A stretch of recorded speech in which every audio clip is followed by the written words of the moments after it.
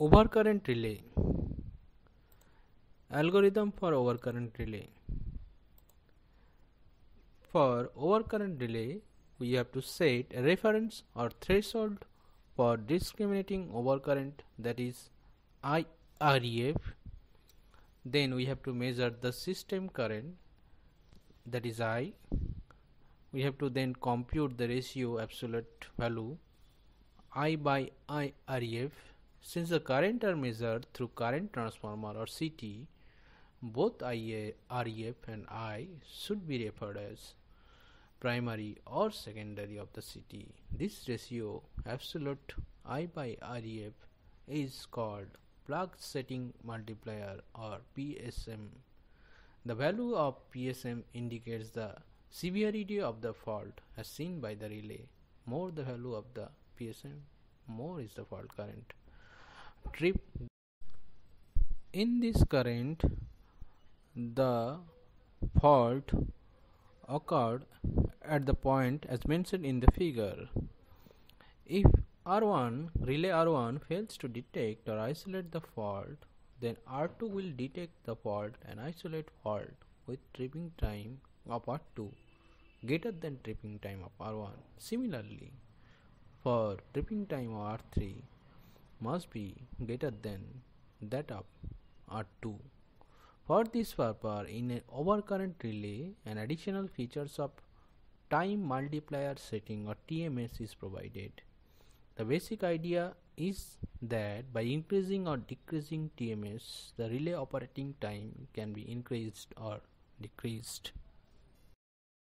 In this figure, by increasing or decreasing the TMS, we can move the characteristics up or down.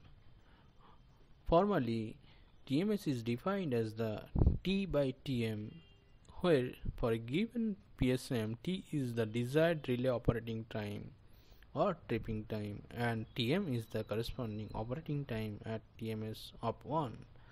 TMS is also referred as TDS, that is time dial setting.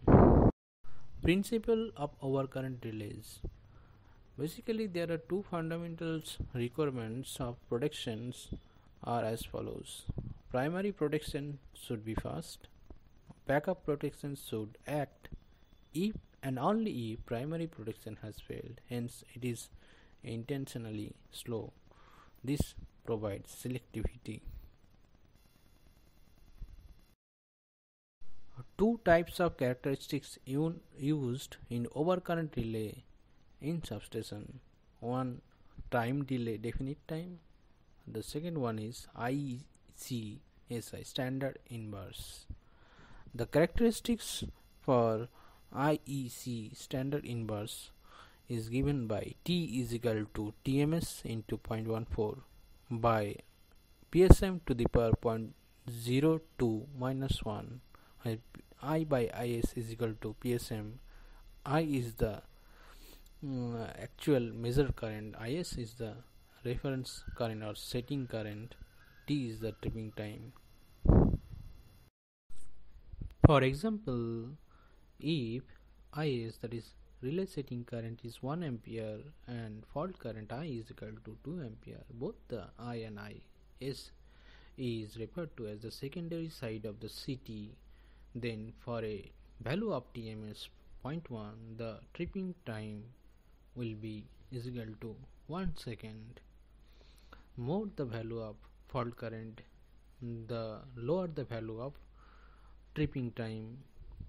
Friends, if you like my videos, can go to my channel and see other videos related to electrical protection, and please subscribe my channel.